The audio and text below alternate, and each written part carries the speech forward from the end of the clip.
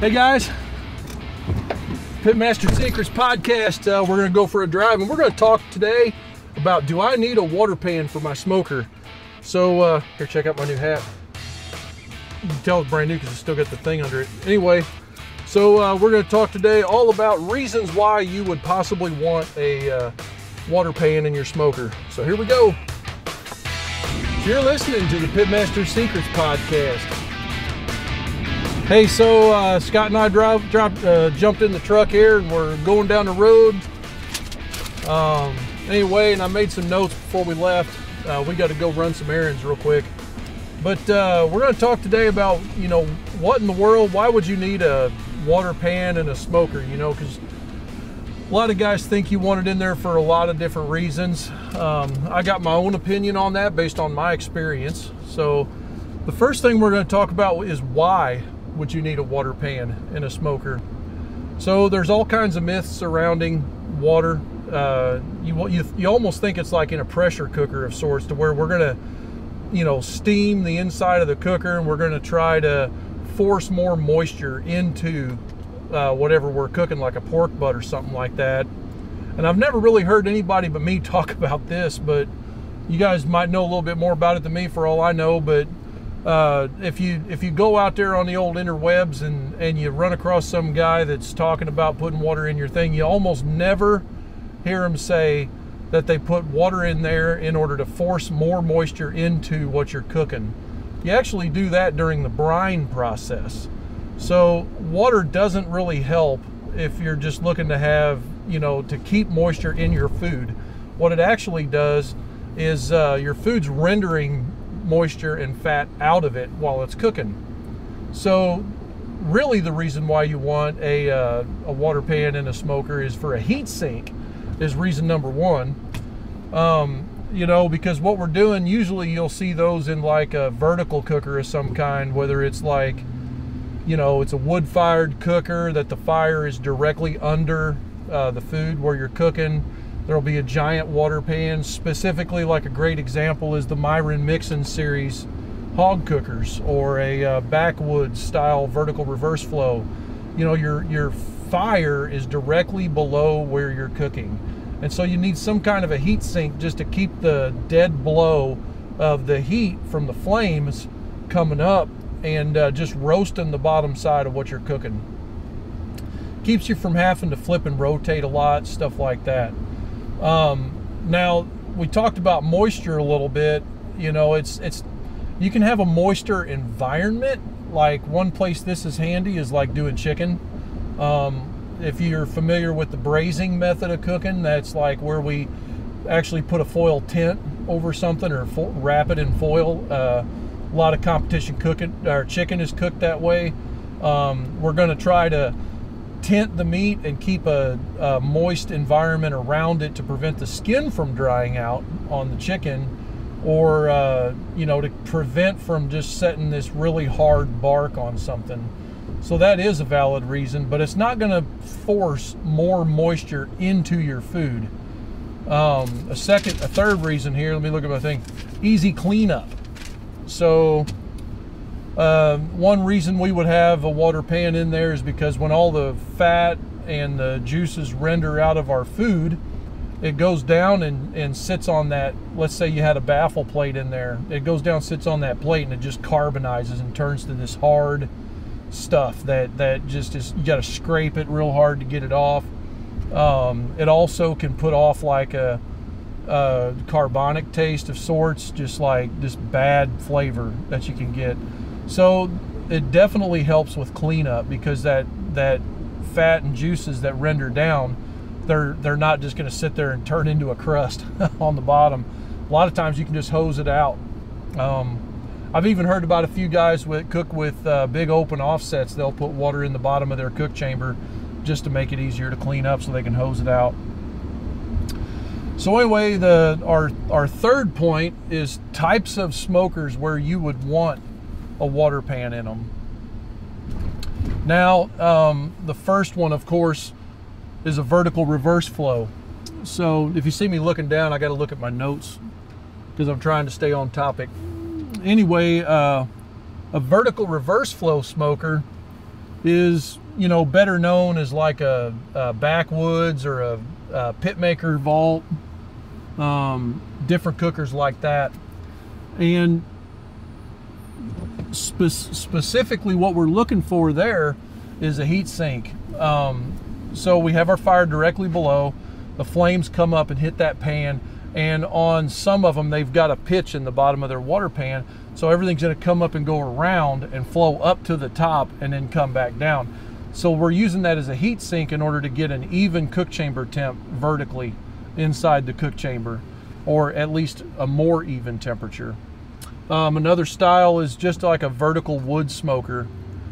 When you got wood on fire in a firebox, Meadow Creek makes one like this, where you're burning wood and charcoal in it, or in a scenario where we've got like a firebox on a stick burner with a warming cabinet right above it. We're burning a wood fire, which means we're going to have a lot more air mass moving, which means we're going to have a actual fire down there and a lot of BTUs at one point. So a lot of times we use a 1/4 inch piece of plate. We might even insulate, like double stack that plate and insulate, but you still got all that heat coming in from the very bottom. So having that water pan in there allows you to get control of vertically your temperature difference. It's just a big old heat sink once again. And then the final one that I would say would be more like a big hog cooker. Now I do know for a fact that you can have one heck of a grease fire in a hog cooker if you ain't careful.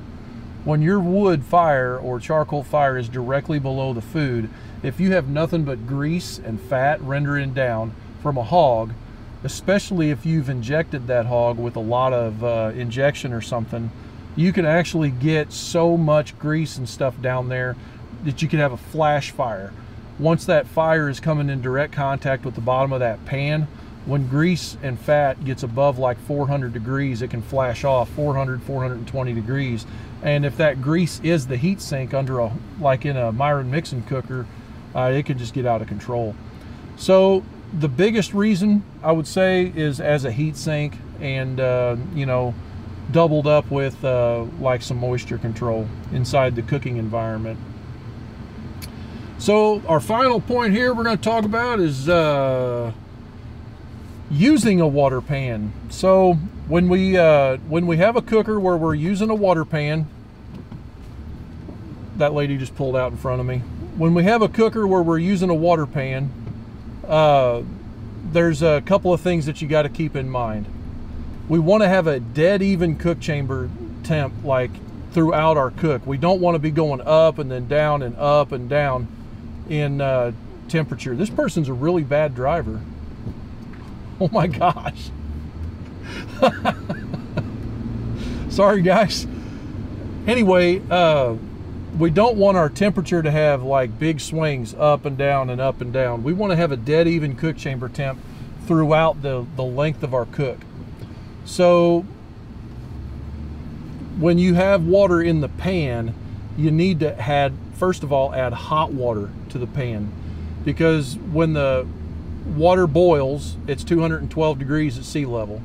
So when we have a fire running and we have that water in there, if we have water in there that's 200 degrees or so when we start the cooker up, then we're going to have less time to heat that water up and get it to temp. Whereas if you put 60 degree water in the cook chamber, it's going to take us forever to get up to temp. So, because we'll have to heat the water first before the cook chamber will get hot. So add hot water to your water pan before you start the cooker, you know, before you build your fire and everything. And then as the cooker is running, you won't have to heat that water as much when you begin the cook. And then when you add more water during the cook, make sure you add hot water again, like the hottest water you can get. Because if it's at least close to 200 degrees, you're not going to have a big temp drop when you add the water to it. Another way to do it is whenever you'll see like on some of these backwoods cookers, the competition guys have one of those Culligan jugs, you know, the big 5-gallon water jug, and they make a contraption that hooks up to the water drain valve, and it lets water go in. Basically, it's using gravity it's gravity feeding water to that pan, and you'll see a glug every once in a while. And it's just basically topping off that water pan just a little bit at a time, little bit at a time. Instead of adding, you know, a gallon of water to that water pan, it'll just glug a little bit at a time, and it'll prevent you from having that drop in temperature when you add water to it. Don't let it run out of water. If you let that water pan go dry, your temperature is going to skyrocket all of a sudden. I had that happen a few times over the years on different cookers I built, where we get busy or we're visiting or something like that, and we forget to add water, and you go out there and all of a sudden the temperature would go from 250 to like 400, like just that fast, because now you lost all that thermal mass that was in the cooker. You know, you just got to keep on top of it. You can't let it go dry. Goodness gracious. We're passing a Starbucks here. Anyway, and then my final point on this whole water pan thing is clean it every cook. So when you shut your cooker down for the night, let's say you're done cooking, and you got all that water in the bottom of that water pan, and there's like this nice layer of grease in it. Don't leave that in there, because what'll happen is that you'll get two things. You talk about mold. I mean, it'll mold the inside of that cooker quicker than you can blink. So like the next morning when you get up, you'll go outside, that has been like this really nice, moist, very humid, 80-degree temperature overnight, let's say, and the white mold just took over and made penicillin all over the inside of your cooker, especially if you leave it for a few days.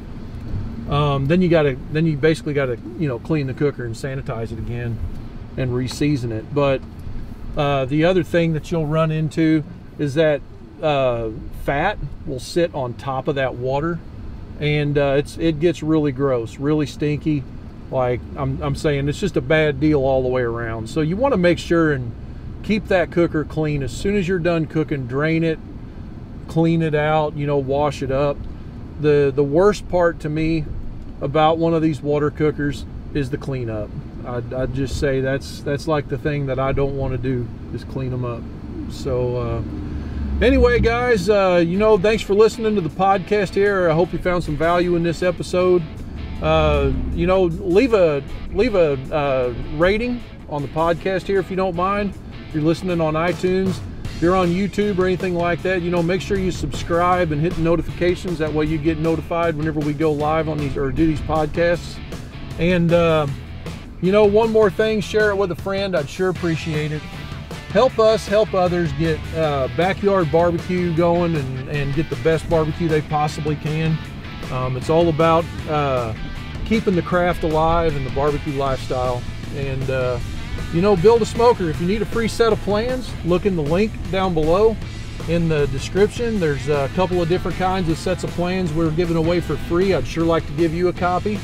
And anyway, till next time, we'll see you later.